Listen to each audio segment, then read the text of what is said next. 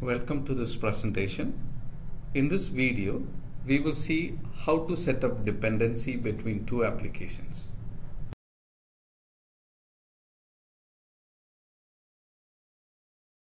CA app 1 we have one job with sleep for 10 seconds, and in CA app 2 we have another job with sleep for 10 seconds.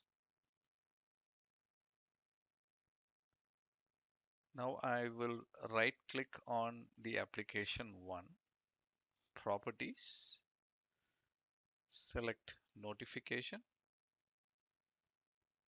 select alerts. Here I will create a new alert. It will be triggered when the application is complete. I'm going to give it a name CA alert 1.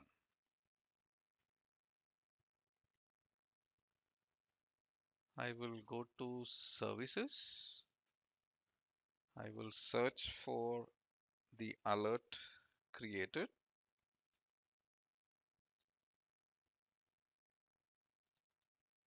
I have selected to trigger an event with prefix schedmaster and name CA app 2. I will go to monitor.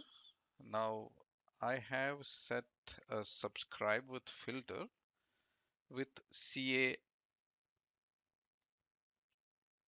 Now I will trigger the first application.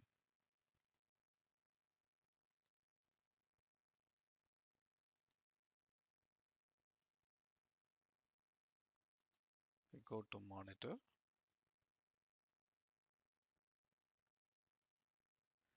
We can see that the first application has triggered and it is completed.